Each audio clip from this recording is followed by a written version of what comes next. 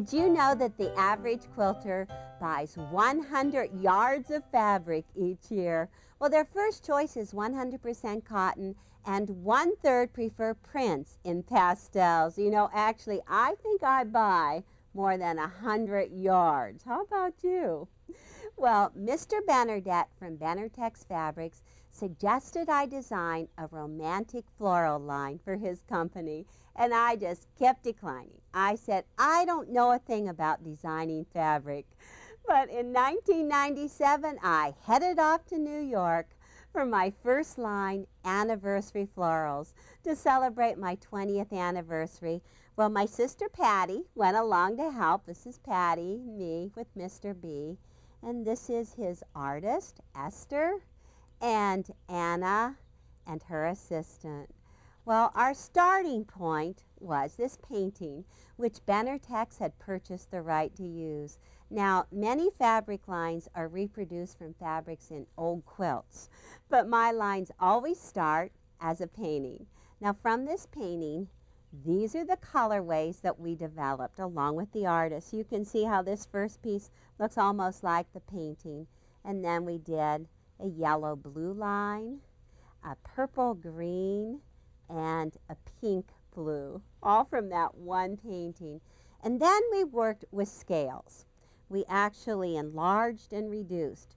From this one flower right here, we created this small scale print, something that looks like this. And then see these flowers right here?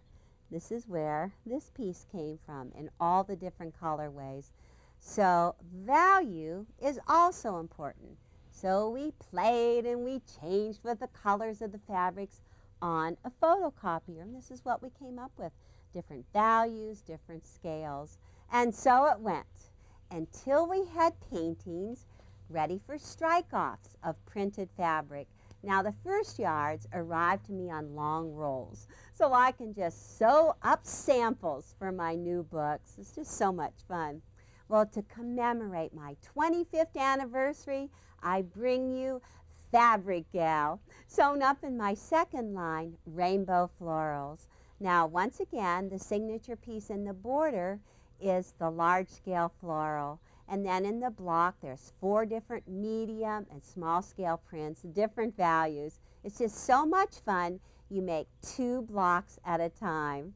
Now, Loretta Smith made this one, and Laura McCauley made the same pattern, only with a dark background. You know, even some of the fabrics are the same, but the look is entirely different.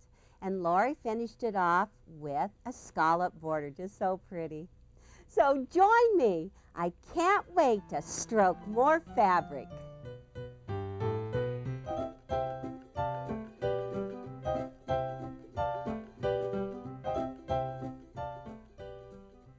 Teresa made this 16-block wall hanging for my sister Patricia, and it's just so pretty. Well, when all the blocks are set together, the identical patches make little hourglasses throughout the quilt. And then Teresa framed it with the background fabric and finished it off with that large-scale floral, my signature print.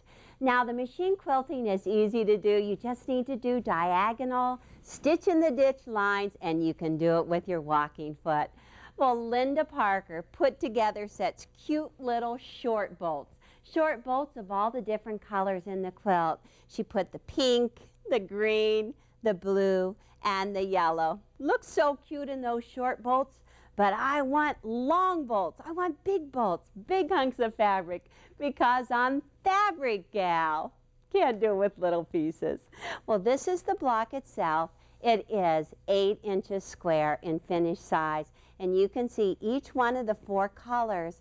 For each one, you need to have a medium and a dark. The medium and the dark of the yellow and the pink, the same thing with the blue, and then the green. Now, the strips are easy because every medium color is 2.5 inches and every dark color is 3.5 inches. Easy to remember. And for a quilt this size, you just need to have 1 strip of each one of them. For the whole quilt, it's easy. And as I was selecting my fabrics, I tried to put a little blue, a little yellow, a little pink in each one of the pieces so that they all play back and forth with each other. And there is a number of prints that are just this small fern that actually reads solid from a distance. And then this one has all of the colors in it again. So it all ties together, and you only need to have one background fabric. Well, let's just start with the strips. This is the 2.5-inch strip. It is salvage to salvage, but I really prefer half strips. So you can just go ahead, cut it on the fold, and so much easier to sew and to press. But if you cut your strips in half, that means that you can go ahead and use fat quarters, and there is nothing better than a quilt that uses up your fat quarters. Okay, let's just take these two pieces like this and take the medium, which is the more narrow of the two, place them right sides together, use that 1/4-inch seam, 15 stitches to the inch. Oh, it's the same old thing in quilting. You get that 1/4-inch straight, and you are home free. Okay, right sides together, just pedal right down along there. I really love this little rosebud print. It's just such a cute print. It reminds me of the rosebud prints that we would see in the Sears catalog in the 1950s. Oh, my sisters and I would get quite excited when it arrived. We would just pore over it for hours, for days. You know, my mom made all of our clothes. So we quite often ordered our fabrics from Sears. Oh, 49 cents a yard. Can you beat that? In all different colors. And then I remember in the 1970s, VIP came out with a little rosebud print. Loved it in pinks and purples, and I had it in reds. And then in the 1980s, oh, a fabric revolution again, Concord came out with micro dots. And I think maybe 50 different colors. I tried to get every single one of them. Actually made a quilt out of all micro dots, but by themselves, they're a little boring. You need to put some prints with them. Okay, drop the strips down with the dark on the top, set that seam, and then just open and press right into that strip. Now you're going to repeat this step in all 4 of your colors. One strip of each one of the 4 colors will make all 16 blocks. Well, what's really fun about this quilt is that this patch I'm about to show you makes 2 patches at the same time. Revolutionary.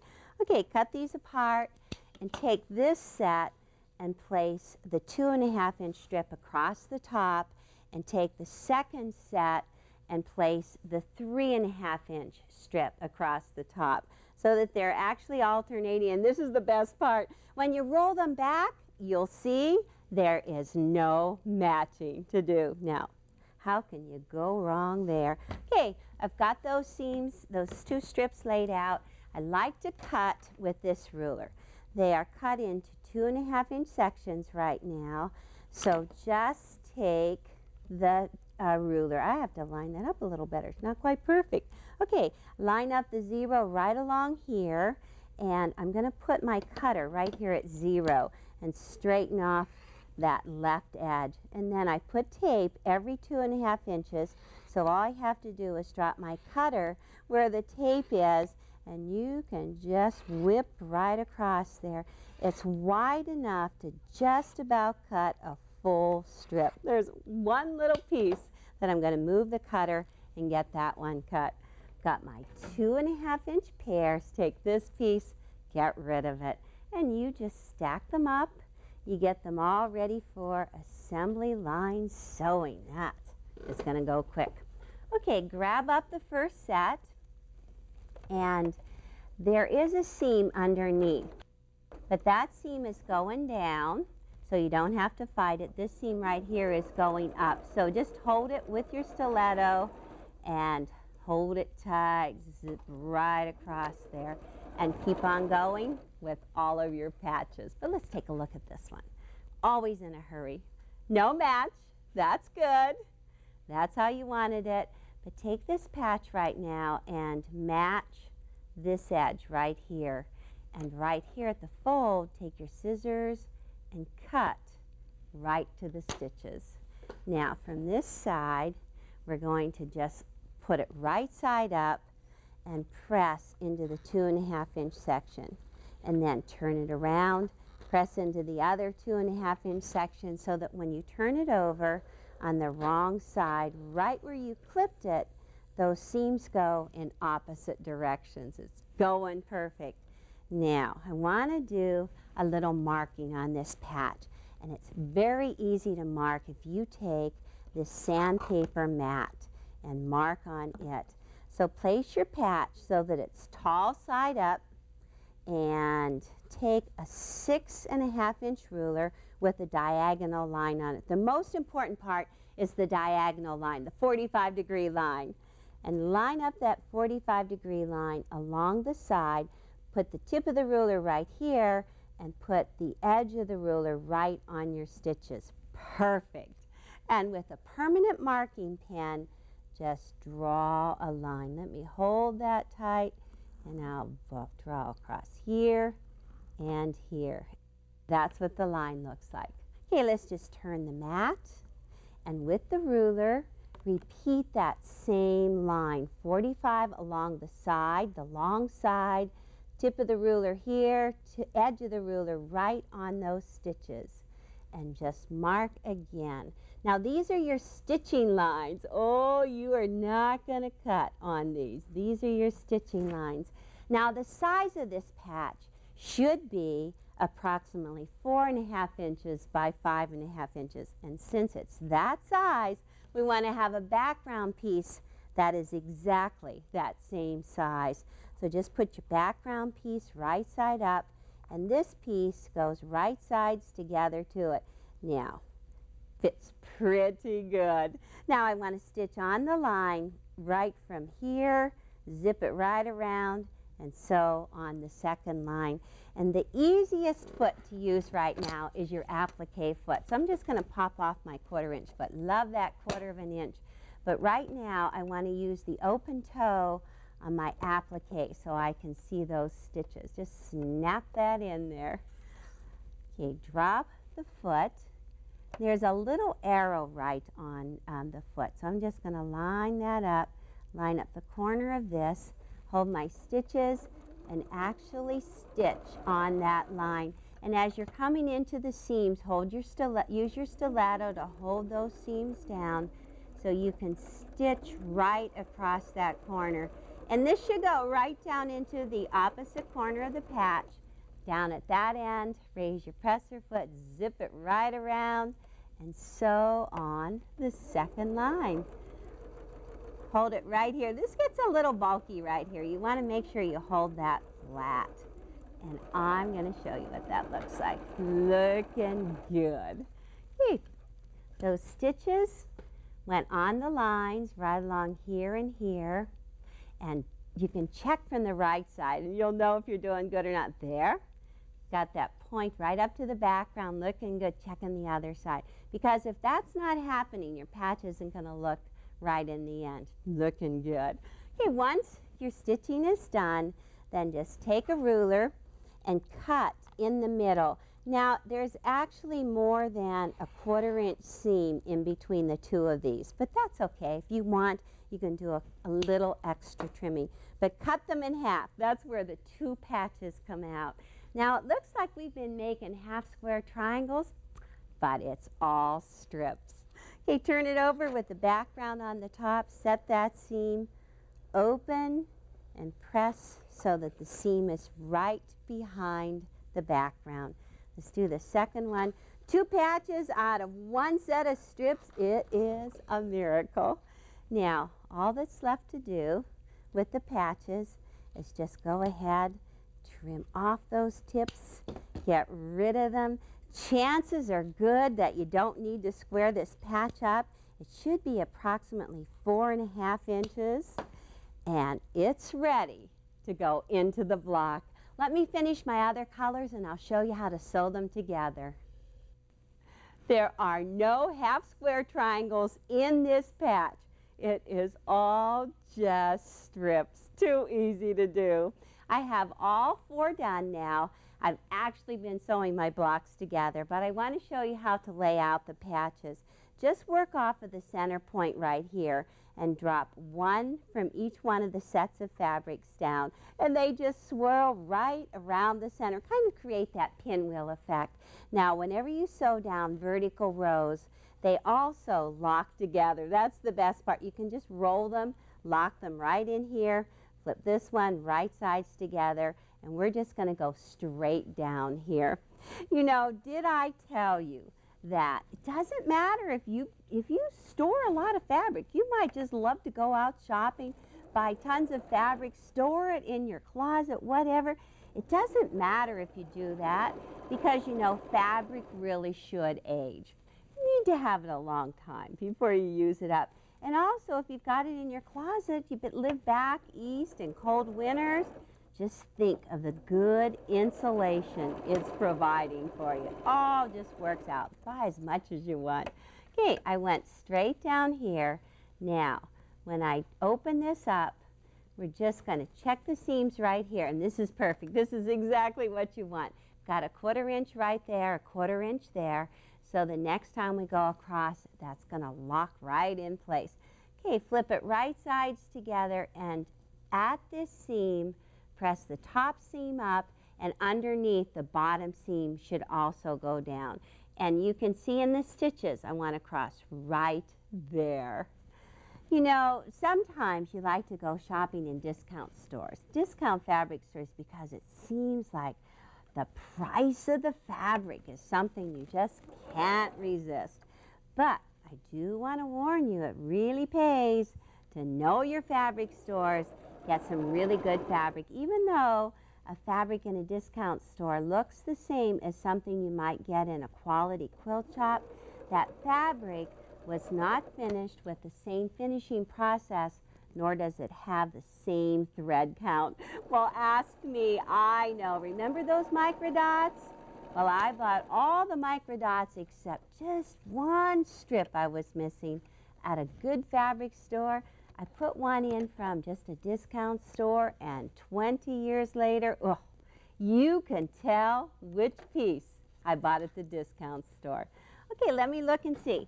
Here it's crossing right there how you want it to, and right here in the back's looking good. Now we want to make this block leg really flat. So right here at this seam, right where I continuously stitch straight through, I'm going to cut that stitch and remove the 3 stitches that are going up and down. Let me see if I can get my stiletto. Oh, all right.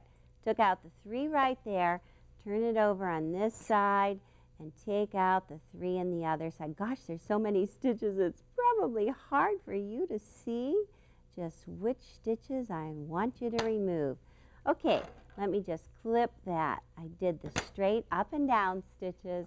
Now you take your whole block, lay it wrong side up, and in that center, you just lay it open. Your seams will go in opposite directions. Just mush that down. That's a good old Pennsylvania term. And when you mush it, you get another pinwheel right in the very center. And then from the right side, you can see a nice sharp point right in the middle. And all you need to do is just press those seams as they swirl around the center. And the wonderful part is that these seams will also lock together when you sew your whole top together.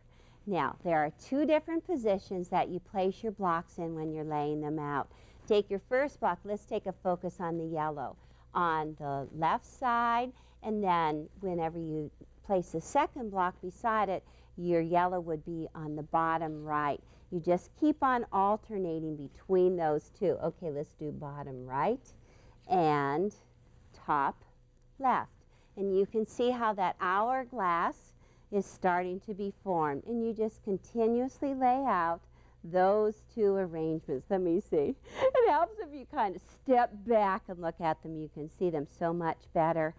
Once you get your blocks laid across, 4 across, and 4 down, then all you need to do is just sew the vertical rows together, top to bottom, and then go across the other way locking those seams. Let me get my top sewn together. You go, Fabric Gal, and get this quilt done. Well, it was easy to sew the blocks together, and then I decided I would add a stripe for the border instead of that large-scale floral. There are so many nice stripes that go with those floral prints. This is my favorite one. Now, this is the painting that we started out with the tulips and the large flowers and the small-scale flowers. And then the resulting stripe is this one. It has the same tulips, the flowers, but look at the stripe. The distance in between these two lines is exactly 1/2 inch, so you can just cut right down through the middle and not waste a thing. Look at this. Over here on the salvage edge, this is all that you have to trim off. But before you trim it off, make sure you take a look at these little color dots, because these will help you select other fabrics in these colors to go with the stripe. Hardly any waste on this at all. A little bit over here. Just cut those stripes. Easy to do. Well, that's the first stripe I designed. Now, this is the painting from the second one, the rainbow floral line. And whenever we looked at this stripe, we thought that maybe these little wiggly lines were just rough draft from the artist, until we found out that's what was planned. And we said, oh my gosh, no, that won't work. Quilters have to have these nice straight lines. And so this is the stripe that resulted. In this piece, you can get a wide stripe and cut it right here through that 1/2 inch, or you could do a narrow stripe like this, separate, or just one old big piece together. Well, when you cut your stripe, you just put your line right along here. You put your 1/4 inch line on the stripe and just cut through. And what I like to do is just go right through, cut all of this, and then move it, and that's your piece. Well, whenever you sew your stripes on, you want to follow the lines and miter the corners, because you've got that stripe. Let me show you what this piece looks like right here. You have to allow extra on the end, at least the width of the stripe, plus another inch or so, a little extra, and you just place it right sides together and start exactly 1/4 inch in, and both of those are loose, that 1/4 inch.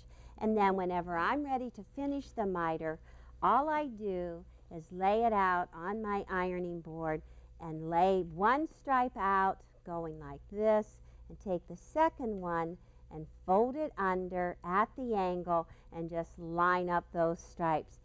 Crease that, and then all you need to do is just fold it back and sew on that crease. It works really well. Well, whenever you lay out your stripe, make sure to plan so you don't cut that large flower right down through the middle. The way I have it placed, that large flower is starting about 1 inch in on both sides. That way, you don't have so much distraction in the corners. Well, this is going to turn out to be a really cute quilt. I have a few more quilts to show you. You can never have too much fabric on hand. It keeps without refrigeration. It's not immoral, illegal, or fattening, but just think how good it makes you feel.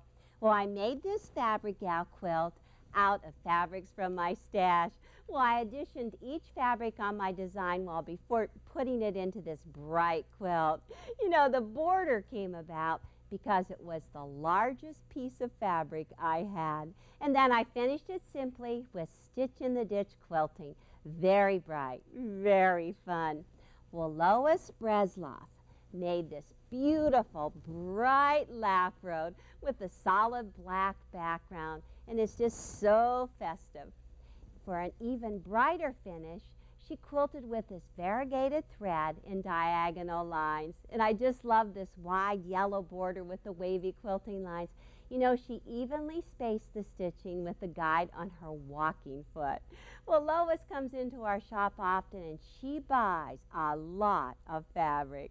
Well, she says she's stashing it because her husband is going to retire soon, and he will probably shop with her. Boy, she better get a stash together. Well, Sue Bouchard made a very soft Fabric Gal. It's softer colors and it's soft flannel. She made it for her little granddaughter. It's just so sweet. There's plaids and flowers and stripes in the blocks, and then the border is a picture fabric. Well, Sue carefully planned it so everything can be seen right side up. Well, this is Sue's signature backing.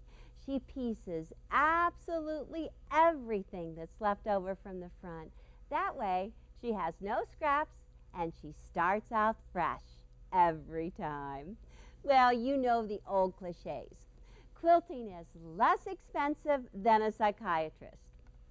It keeps the economy going. Well, the one who dies with the most fabric wins. So who's it going to be? You or me?